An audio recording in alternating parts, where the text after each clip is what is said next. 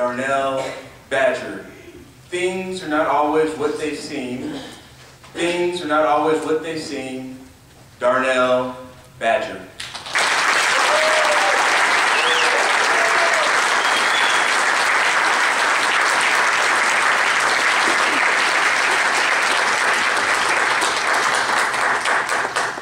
Let me ask you a question.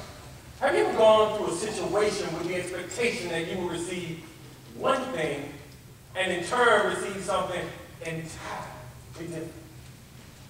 Contest chair, double Toastmasters, honored guests, and anyone that has ever been misled, come with me on the journey where you will see that things are not always what they seem.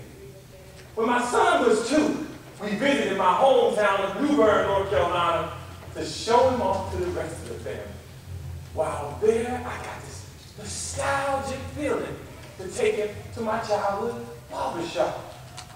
As I drove up to the shop, I could see the faded barber's pole out front that still spun ever so slowly.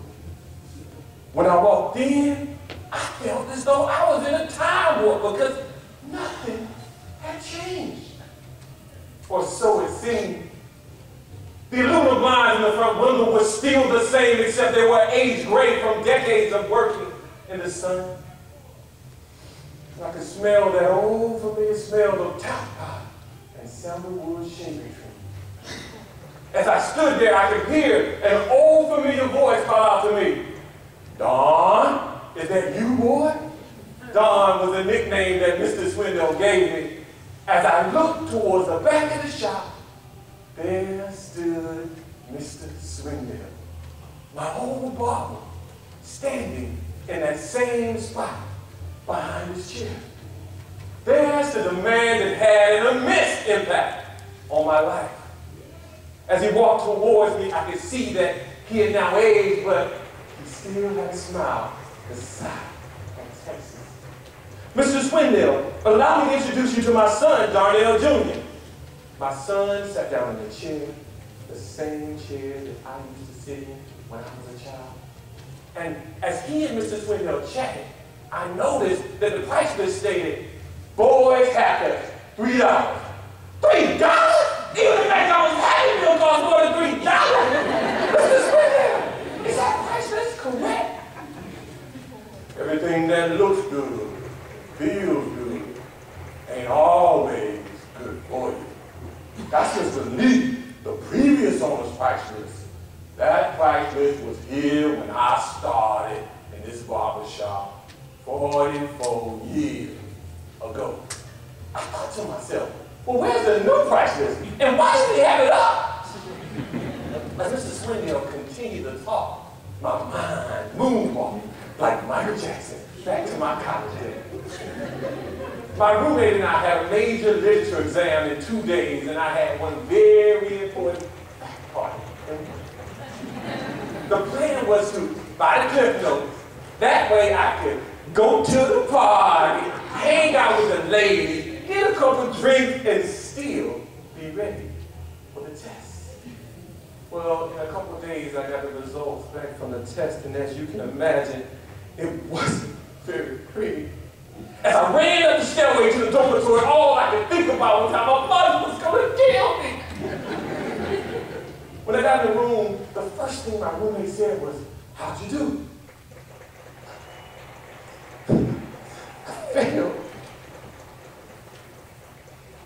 He then reaffirmed Mr. Swindell's lesson that things are not always what they seem. The buzzer sounded like it was making jump. And I could hear Mr. Swindell say, when I started in this business 44 years ago, it was so hard to find customers that my friends and family members suggested I find me a real job. I even doubted myself. But this was my dream, so I kept going and I made it through the tough times. Had I not persevered, I wouldn't have been around to experience the good times. But more importantly, I wouldn't be the man that I am today. You know, son, a slow nickel will outlast a fast dime any day. The journey is just as important as the destination. Appreciate your journey. Do you hear me, son? Appreciate your journey. Mrs. Swindell brushed the hair off my son's neck, removed the barber's cape, and said, "That would be $3.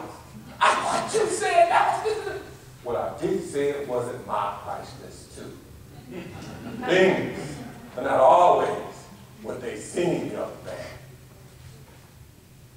A few short months after my visit to Mrs. Swindell's barbershop, I received a phone call from my mother. "Baby, I just called to let you know that Mrs. Swindell passed last night." I went home for the funeral, and after the funeral, I stopped by the barbershop for the last time. I looked into the window, and I could have sworn I saw Mr. Swindell standing in that same spot behind his chair, waving goodbye. It was at that moment that I realized that a seemingly simple, small town, hard-working man with limited opportunities in life could share such wisdom. In all my visits to Mr. Swindell's barbershop, I went to get a haircut. But I left with so much more lessons for life. So the next time you're confronted with something that doesn't quite look right or feel right, it could be a $3 boy's haircut, cliff notes to read your favorite book, or a vision of someone who is now passed. Please remember that things are not always what they seem.